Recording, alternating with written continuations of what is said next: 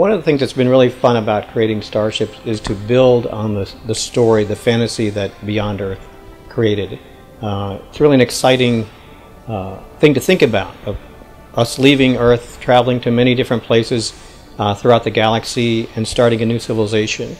And one of the things that really inspired us with Starships was to take that story to the next chapter. What happens after we've colonized a new planet, we've finally built this technology that allows us to travel between the planets, and what's happened to all these other people that left Earth in the seeding that began the story of Beyond Earth.